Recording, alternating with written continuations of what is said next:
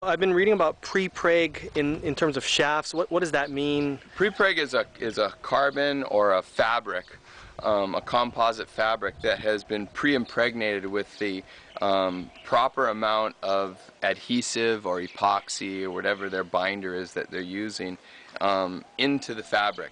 If you have too much epoxy, let's say, when you're mixing it within the fabric, it can actually be brittle and adds weight. If you have too little, it's not as strong. It's lighter, but it's not as strong because the fibers aren't being held together properly. So there's a scientific ratio that gets added based on the weave that they're using of epoxy. And so what pre-preg is that in the factory where they manufacture carbon fiber or fiberglass or pre-preg, it's pre-impregnated scientifically to the exact proportion for strength and weight.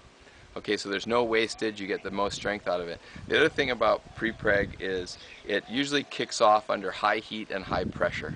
So because it's in a heated environment, it cures very, very hard. Like a tempered steel.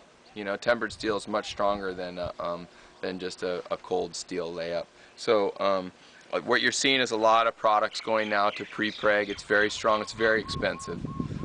It's the same stuff they use in airplanes and Boeing and Airbus, and all these guys use it.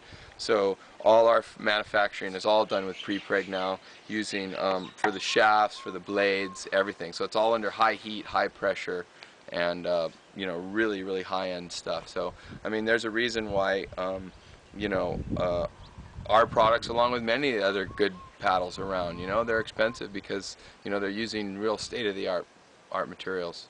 Okay, so pre-preg means typically more durable? No, it could be more durable. It would be more durable, but you know, again, when you're talking about carbon, carbon is brittle. You know, it's very stiff, but it's very brittle. Fiberglass is a little heavier, it's more flexible, and it's not as brittle. So there's hybrids that go back and forth, and not necessarily when it gets lighter does it mean it gets stronger, or more carbon does not mean a stronger paddle. More carbon means a stiffer paddle, but it doesn't mean a stronger paddle. Traditionally, paddles that will be made of materials like fiberglass and Kevlar, those would be really strong materials. Carbon is not a strength thing at all. And I think there's a misconception that carbon is really strong, but it's very stiff and light, but it's not strength oriented. What's the difference between using Kevlar cloth? It's Kevlar in the cloth, right? Yeah, Kevlar. And carbon in the cloth. What's the difference? Well, what we're trying to do is we're trying to get the stiffness of the carbon and the weight and the strength, and in this case we're trying to get flexibility, right? Kevlar is the same stuff they use in bulletproof vests. It's very strong, very durable, but it's not very stiff. So what we do is we are combining different types of fabrics to get, like I said, certain power coefficients out of certain shapes.